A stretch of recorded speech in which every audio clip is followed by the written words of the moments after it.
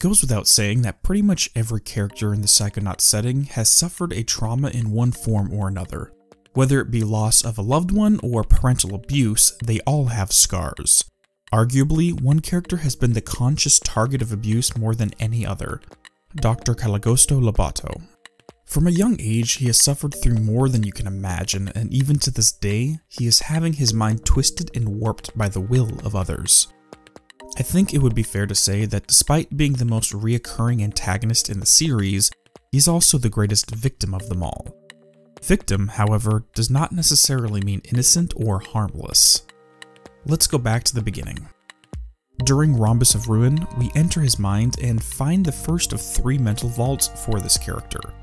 Loboto grew up in a well-off and seemingly loving family.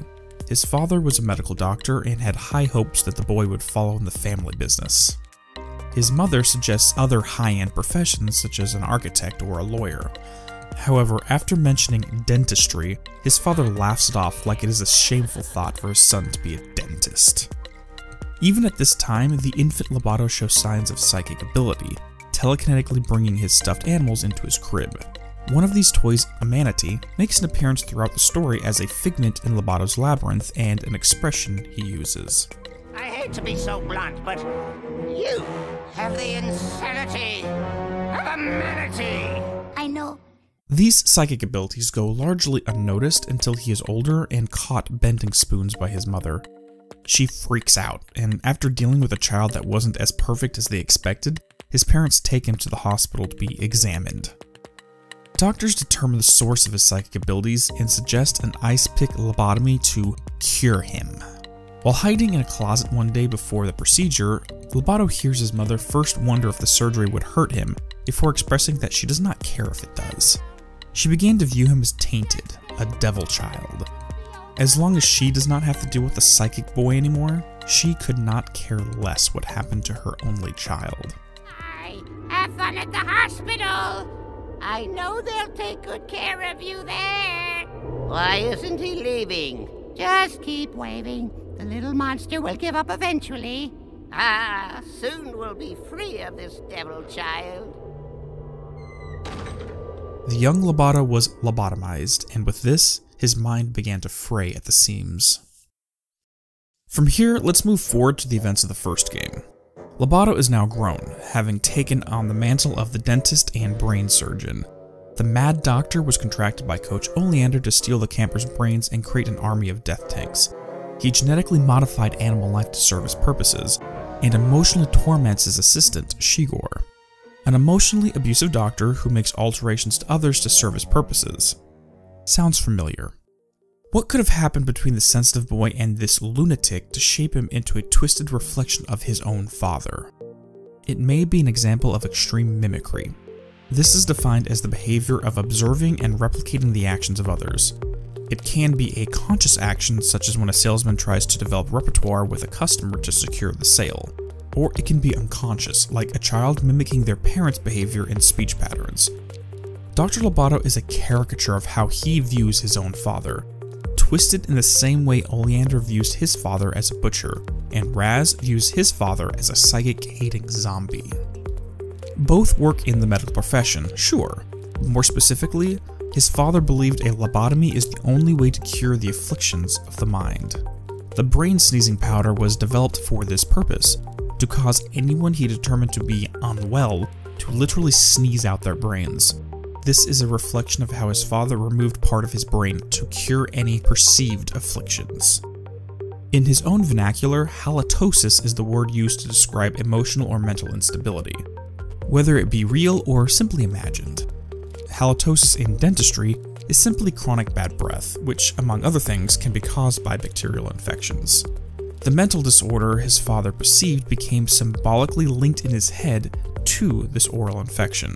And what do you do with infected teeth? You rip them out.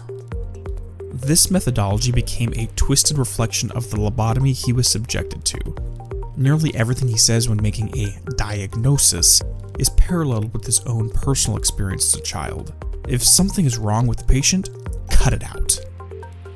Unfortunately, this is only the start of Loboto's problems. By itself, this would be enough to put him on par with other patients at Thorny Towers, but let's go deeper.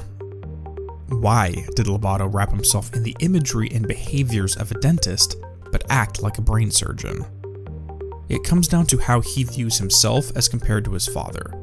Keeping that in mind, let's pause and shift to discuss Erik Erikson's theory of psychosocial development.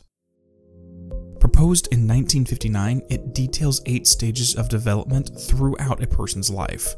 The first 4 focuses on social development, and the second 4 focuses on egocentric development.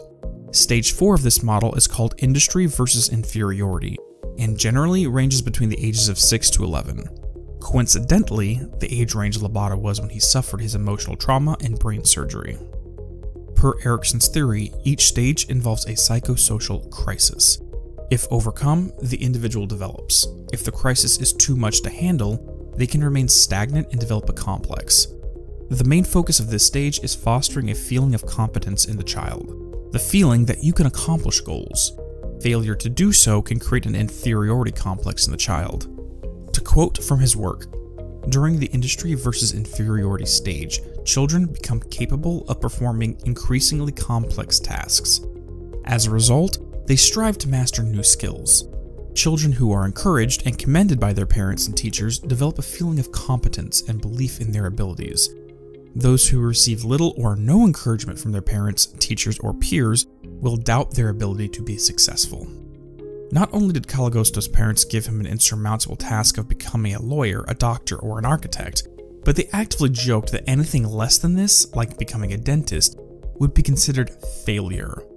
Withholding affection for failure is a terrible thing for a parent, especially when the child is unable to live up to such insane expectations. These parents were even worse, as they would show outright disdain for failing to meet their standards. This only puts fuel to the fire of his sense of inferiority. So it makes sense that Dr. Loboto would wrap himself in the garb of a dentist while attempting to emulate a brain surgeon's behavior. The dentist is the failure in his parents' eyes, but through mimicry, he attempts to become the doctor, the only achievement worth anything according to his parents. This may explain why the trap laid for him at the start of Psychonauts 2 involved giving him an award as Employee of the Year. This small form of recognition was enough of a hook for him. I've never won anything! Or been on a vacation! It would also explain his distress when learning it was a trick. It is important to note that mimicry has its dark root in a sense of inferiority. As people, we don't try to mimic the behaviors of people we consider inferior to us. We only mimic people we consider superior to ourselves. In Loboto's head, his father is superior to him, so even though he feels like a failure as symbolized by the dentist, he tries to mimic the doctor. We have one last topic before proceeding. While researching this video, I looked into the possible side effects for lobotomy. Dr. Antonio Moniz received a Nobel Prize in 1949 for his procedure. It was later further developed and popularized by Dr. Walter Freeman. Dr. Freeman coined a term for those who had recently gone through a lobotomy: surgically induced childhood. He believed that many would regress to a younger mental state into what he called an infantile personality, but claimed it was not permanent. This included reports of reduced capacity to focus, significant decrease in inhibitions, and loss of empathy. It was so common that Dr. Freeman would instruct the caregivers to treat post-op lobotomy patients like children, regardless of their age. This included suggesting they hold down the adult, spank them, then give them ice cream after. By observing Loboto's behavior, we can see some of this. Impaired focus, check. Decreased inhibitions, check. Childish personality, check. Loss of empathy, check. This last one is the focus of his mental world in Rhombus of Ruin. Once inside the mind of Dr. Loboto, Raz finds himself on a boat with a projection of Caligosto as the first mate. A giant sea monster taking the form of the mad dentist is assaulting the ship, threatening to destroy any form of safety. The compass on the ship's deck is missing, making it impossible for Loboto to sail to safer waters. Raz correctly observes that this is his moral compass that was lost long ago. The last sane part of this troubled mind is trapped on all sides by a beast he cannot escape because his morality was lost somewhere along the way. But where to find it? Inside the mental vault, the young psychonaut dives through the memories to witness the emotional abuse and the lobotomy from the doctor's past. This compass, the symbol of his lost sense of morality, is found in the cradle back when he was an infant, before life influenced him, before the psychological abuse and the surgery, back to a time of innocence. The scene changes once more, and we find a young Loboto sitting in the bathtub. The shower curtains match the pattern of the cap he wears. It is not confirmed if this scene happens after the lobotomy or before, but in his head, the man we see now never let his mind leave this safe place. During the battle with Monster Loboto on the boat, if you look up, the shower head and curtains can be seen. Trapped inside this bathtub, frightened of the madness until his moral compass can be returned. The relevance of the bathtub was foreshadowed back in the first game. During the brain tumbler experiment, we witnessed the bathtub in a hall right before the Thorny Towers. This is positioned right before we meet Dr. Loboto for the first time. Now that Rasputin has the compass in hand, he gives it to the lost boy in the tub before diving back down into the boat. The monster recedes beneath the waves, the sun comes out, and he's able to reclaim some form of empathy. Back out in the Rhombus of Ruin again, Dr. Loboto says he feels like a cavity that has been filled.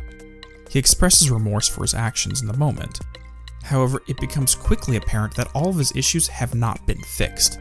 First, he releases Truman from the Silurium, but then orders the entire facility to self-destruct, completely disregarding the safety of everyone still inside. Luckily, the Psychonauts are able to escape and capture Loboto. While on the way back to the Mother Lobe, it becomes apparent that his father is not the only person who left a permanent mark on his psyche. One oppressor is enough for anyone, but inside his head, Raz finds a second. I stated at the start that Dr. Loboto has had his mind twisted by the will of others, more than one. While his moral compass has been returned, the scars of the other traumas are still in his psyche. A scar that keeps him in line, despite the doubts that now plague him. We'll explore this in part 2 of this character's mindscape, in Loboto's Labyrinth.